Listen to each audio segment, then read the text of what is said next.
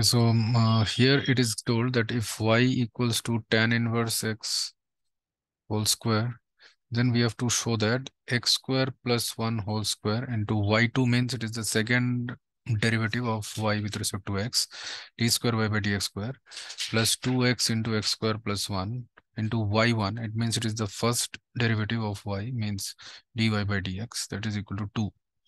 So we have to prove this. So now first we need to find dy by dx, that is equal to 2 tan inverse x into d by dx of tan inverse x.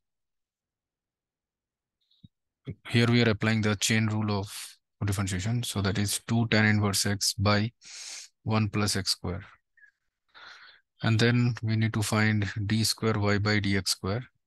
That will be equal to d by dx of dy by dx. So that will be equal to d by dx of 2 tan inverse x divided by 1 plus x square. So 2 will come outside since it is a constant. So 2 into this will be 1 plus x square into d by dx of tan inverse x. Here we have to apply the quotient rule actually. Then minus tan inverse x into d by dx of 1 plus x square whole divided by 1 plus x square whole square.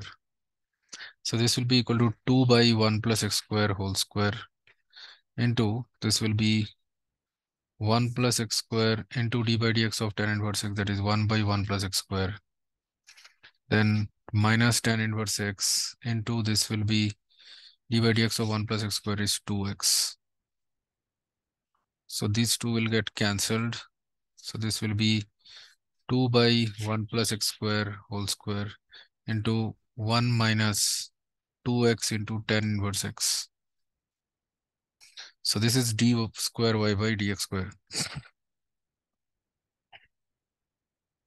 So now we have to prove the left hand side. So now,